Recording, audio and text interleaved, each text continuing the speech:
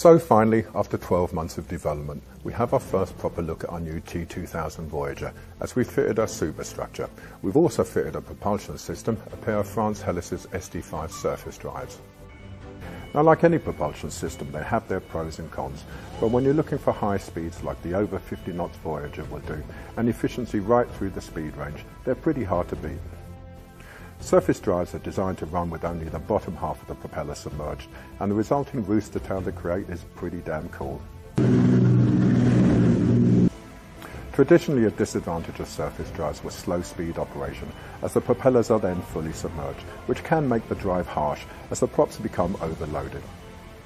However, we pretty much eliminate this by installing ventilation tubes that draw air down from the surface, allowing the propellers to ventilate and slip.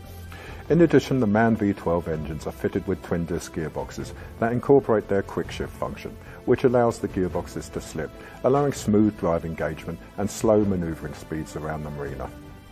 We also have twin stern and bow thrusters, which make docking very easy. The T-2000 Voyager features symmetrical semi-wave piercing hulls that combine an inverted bow with traditional topside flare. The inverted bow provides a very fine waterline entry to cut through waves, but also maximises waterline length, while the topside flare keeps the boat dry. The bridge deck is terminated some 3 metres from the bow to eliminate the possibility of waves slamming on it, and the bridge deck to waterline clearance is substantial, being a minimum of 1 metre at the transom.